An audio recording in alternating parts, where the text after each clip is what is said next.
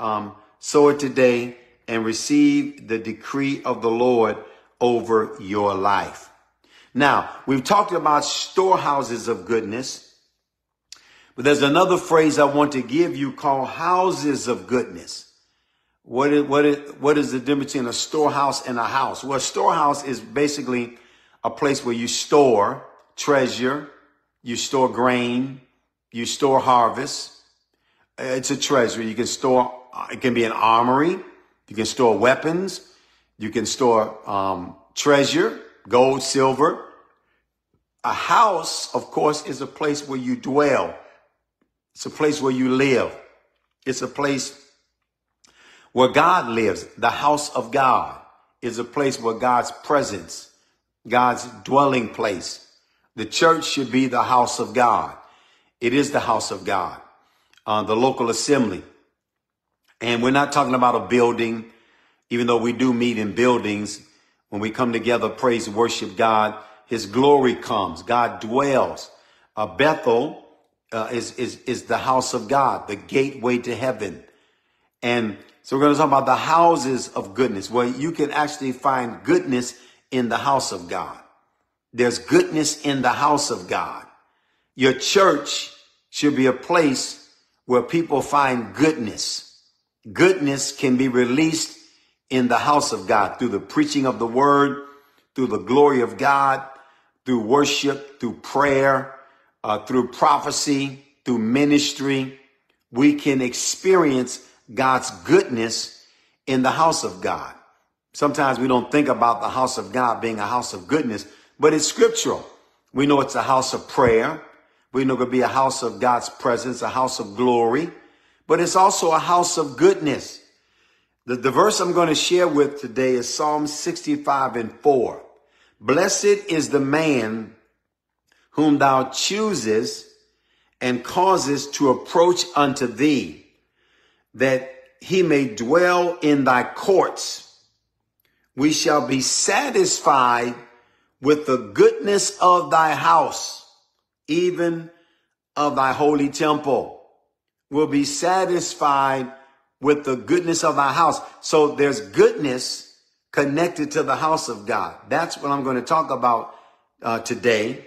Analyze this verse, write it down, read it. Thank you, those that are sowing. Thank you for sowing into PayPal.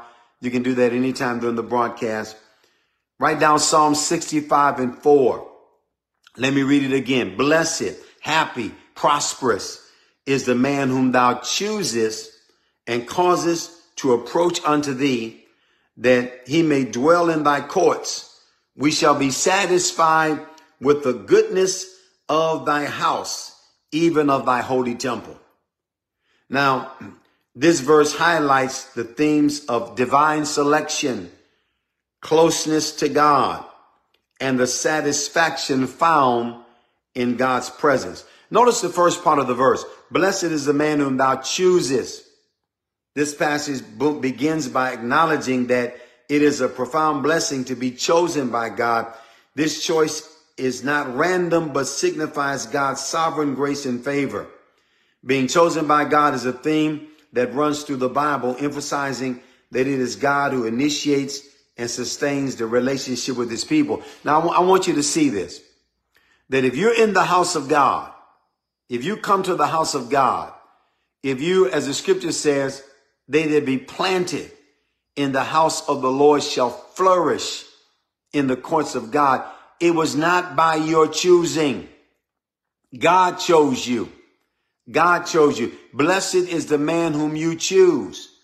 If God would not have chosen you and caused you to approach him, drew you by his spirit, you would not be in the house of God. There are millions of people that are not in God's house. They'll not be satisfied with the goodness of God's house. Why? Because God didn't choose them. You were chosen, elected. It's God's grace. When you realize that, you having a mind to go to the house of God, you having a place in the house of God, you being established, being rooted in the house of God, you being planted in the house of God, you enjoying God's goodness is not by your choice. It is by the choice of God. Very humbling, but it shows you the will of God, the sovereign grace of God that comes upon anyone. Sometimes we can get so used to going to the house of God until we think it was us. No, it was God that chose you. The psalmist begins by saying, blessed is the man whom thou choosest and causes to approach, that he may be satisfied with the goodness of thy house. He causes to approach unto thee. This phrase indicates that it is God who enables and draws individuals to come close to him. Human beings in their natural state are distant from God due to sin. However, God's grace bridges the gap, inviting and allowing them to enter his presence. This approach signifies intimacy, relationship, and the privilege of worship. God is the one that drew you to his house. Now, I came into the house of God in 1978. I came in, really was miraculous. I was saved in a street meeting. Many of you know my testimony. I was not in the church when I accepted the Lord. I was a junior in college, at home on summer vacation. The Lord began to deal with me. I began to read the Bible just out of nowhere. No one was witnessing to me, talking to me. And a group of evangelists came on my street corner, 39th and Calumet, on the south side of Chicago. That is in the area that is very historical. I grew up in a very historical area of Chicago called Bronzeville. I was actually married at Robert's Temple Church of God in Christ, 41st and State. That is a place where Emmett Till's funeral was. That's how historic this area was. I went to Holy Angels Elementary School. Father Clemens was my pastor right there on Oakwood Boulevard. And I grew up right a block west of King Drive. Used to be called South Park. Grew up across the street from Wendell Phillips High School. My wife, my sister, my brother went to Wendell Phillips. That's the high school that Nat King Cole went to. So I grew up in a very historic area, and it was on that street corner that I accepted the Lord, and they told me to come to church. And I asked where the church was. It was just about a block and a half away on King Drive, called Prayer Band Pentecostal Church. Didn't even know what Pentecost meant. Never heard of Pentecost. Went to that church July 29th, or that would have been July 30th, 1978. I've been in the house of God since. For 46 years, I've been in the house of God. It wasn't me. It was God drawing me. It was the will and grace of God. It was God's choice to bring me to his house. And I've enjoyed the goodness of God's house for 46 years. And it says that God draws you that you may dwell in his courts. Dwelling in God's courts implies a continual abiding presence with God. In the context of ancient Israel, this would refer to the temple, the central place of worship and God's manifest presence among his people. For believers, it symbolizes living in close fellowship with God, continually experiencing his presence and blessings. Satisfied with the goodness of thy house. Now, I like this verse because it shows us there's goodness in the house of God. There's goodness, blessing, favor, grace, prosperity, good things, gifts, anointings, goodness of God's house. I'm calling this houses of goodness. Your church should be a house of goodness. It should be a place where you experience good things. It should not be a place where you experience harm, hurt, abuse, rejection, pain. That is not where you should go. It's not a place of control, witchcraft, domination, manipulation. It should be a place of goodness where you hear the good message of the gospel. You hear the good word of God. You encounter God's glory, God's blessings. Good things are released in worship, prayer, intercession, through preaching. I want you to believe that as you go to the house of God, as you hear the word of God, thank those who are sowing into here, right here on, also on Facebook, you can hit the stars next to the heart and like button, and so that way. Thank you. I want you to believe, as we move into August, finish the rest of this year, that when you go to the house of God, you're going to receive good things. You're going to get something good. Goodness is going to be released in every service. Let it be a service where God's goodness, grace, blessing, anointing, power, favor is released over your life, because it should be a house of goodness. We should be satisfied with the goodness of thy house. The psalmist expresses deep contentment and fulfillment found in God's house. The goodness refers to the abundance of God's blessings, including his provision, protection, and spiritual nourishment. Dwelling in God's presence brings ultimate satisfaction, surpassing an earthly pleasure or provision, even of thy holy temple. The holy temple represents the sacredness and purity of God's dwelling place. It is a place set apart for worship and encountering God. The emphasis on holiness underscores the reverence and all that come with being in God's presence. It also highlights the transformative power of worshiping in a holy place where God's character influences and changes those who draw near. As you're coming on, please share the broadcast. I believe many more people need to hear this message on houses of goodness. So if you're on Facebook, please put this on your page and share it. What are the implications of this verse? This verse underscores God's initiative in choosing and drawing people to himself. God chooses and draws people to his house. It emphasizes the blessings of being close to God, including the satisfaction and fulfillment that comes from his presence. The verse also highlights the sacredness of worship and the transformative power of God's holy presence. For believers, this verse encourages a deep appreciation for the privilege of being chosen by God, and access to his presence. It calls for a response of gratitude, reverence, and a desire to dwell continually in fellowship with God. It also reassures believers that true satisfaction and contentment are found in God's presence and the goodness of God's house. In summary, Psalm 65:4 celebrates the blessedness of being chosen by God and the profound satisfaction found in his presence.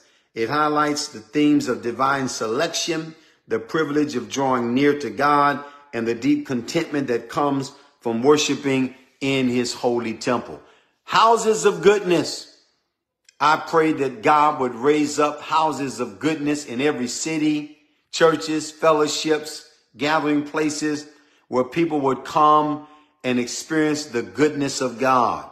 Good things being released. Houses of goodness in every city, every region.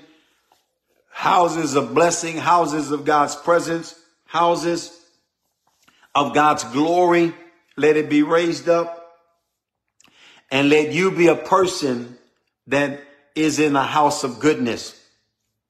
May your church be a house of goodness. May your fellowship be a house of goodness. The Lord said, I reserve goodness for those who come to my house, and those who come into my presence, and those who love my glory, and those who worship me, and those who gather in my name. The Lord said, I am releasing good things for you. And Lord said, even as you gather in the days to come, get ready to receive new goodness and new mercy and new grace and new favor shall be released over your life through the preaching of the word, through the prophetic utterances released, through prayer, through worship, through my presence. Get ready to receive good things. I'm going to cause you to appreciate and have a revelation of what it means to be in a house of goodness, and by faith to receive goodness when you come into my presence. The Lord said, as you gather together in the days to come, believe me for good things. Believe me for goodness to come into your life. For I'm opening up the storehouses of goodness, and I'm releasing goodness in my house, and I've raised up houses of goodness in different regions. Find that house of goodness. Find that place of goodness. Find that place of blessing. Find that place of my glory, says the Lord, and watch my goodness and mercy be released over your life. For this is a season of new goodness for you. This is a season of good things. A season of goodness will come. It'll come because you have dwelt in my house and you love my presence and you love worship and you love to spend time with me and to encounter my glory. For the Lord said, there's goodness in my glory. There's goodness in my presence. There's goodness when you gather together to praise and worship me. There's goodness released when you hear my word. There's goodness released through preaching and teachings. And I will anoint my ministers to release goodness as they preach and prophesy and teach. As they minister, they'll prophesy good things and release good things. And you'll have faith for good things. For faith will come by hearing, and hearing by the word of the Lord. So get ready for new goodness as you get ready to go into a new month. New beginnings. Get ready for new goodness, new things coming to your life. Believe me, open up. Expect it, says God. Expect it, says God. This is a season of releasing new goodness.